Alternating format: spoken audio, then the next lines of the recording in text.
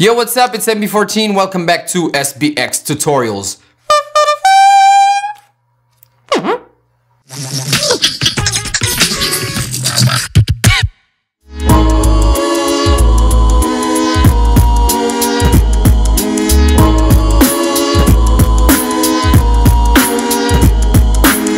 Today's episode is about layering snares. Basically, in a lot of productions, in a lot of musical genres, producers mix snares to give more impact, more color, more taste, whatever, to their production. And us, as beatboxers and loopers, we really want to get as close as possible to that level of production. So that's why you can layer snares depending on which style you want to do.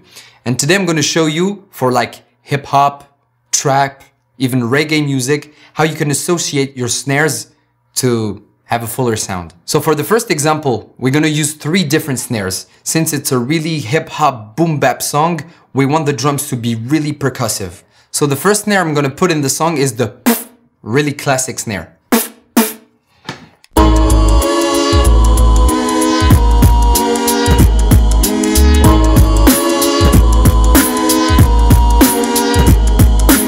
The second snare we're gonna add is the spit snare or clap.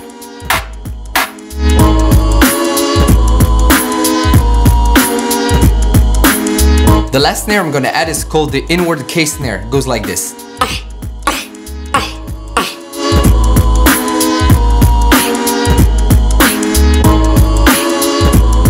The reason why I want to use those 3 snares is because in a hip-hop song, you really want to have this impact with the kick and the snare. And the thing is, it has to be a balance between both. Because if you have a really deep, powerful kick but a light snare, it might lose this feeling on your body, you know. But if you're using several snares, then you can occupy a larger range of frequencies. That's why I like to mix up the which has a lot of mediums and little bass frequencies. I like to use the for the attack, and I like to add claps to have a bright sound and a good amount of high frequencies. So for me, that's how you make boom bap beats really sound punchy and catchy. It's by having a really powerful kick and a powerful snare. The next one is gonna be a trap beat. And for that one, we can have less snares. It's more about the atmosphere. So for this track, the first snare I'm gonna use is a spit snare with no reverb.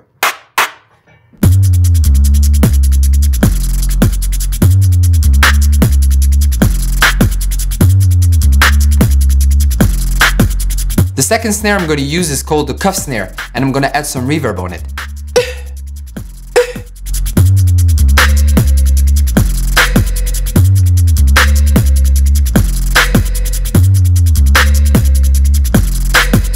So on this beat, we use the spit snare without reverb, just for the impact. For the second snare, we add a lot of reverb because we want the texture to come out really well with a lot of space.